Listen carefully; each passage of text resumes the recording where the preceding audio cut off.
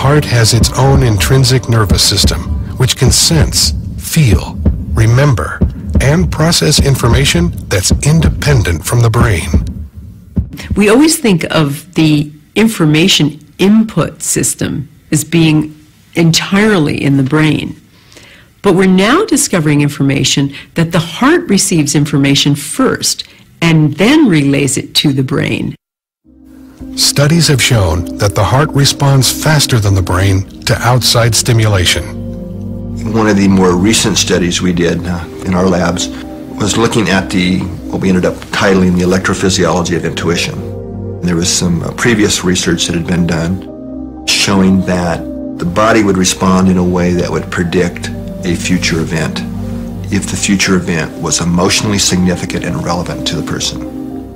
Participants were attached to sensors to record their brainwave activity, heart activity, and heart-brain interactions. A person would be sitting in a computer, push a button, and then we're recording physiological data, and 6-8 seconds later you would be shown a photograph.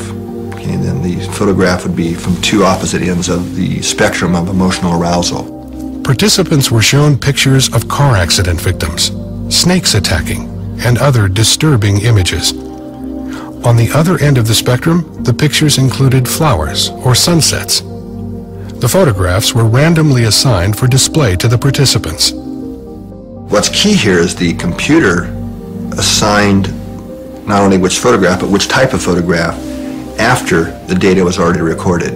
So it was absolutely impossible for the research subject, the experimenter, to have any kind of foreknowledge of what photograph it might be. The computer itself didn't even know. The results were surprising. The body responded even before the picture was displayed. What we found was that not only did the body indeed respond prior to the event, seeing the picture in a way that would predict it, but it was the heart that responded first. The heart's response was not only faster, but the signal it sent to the brain varied depending on the emotional content of the picture. Looking at the signals that the heart was sending to the brain, that the heart literally sent a different message to the brain depending on what the future picture was going to be. Then you saw a brain response. Then you saw the body response, which is where it then became conscious. So the flow of this intuitive information is heart, brain, body, and then you have to have the body response for it to become consciously aware of it. What these experiments reveal is changing our basic understanding of how the human body functions. It appears as though the heart and brain, later, have access to a field of information not bound by time and space. So if we're talking kind of quantum holographics or quantum physics, that's old news. So we're really starting to have ways now of showing that we really do have an energetic or an electronic system.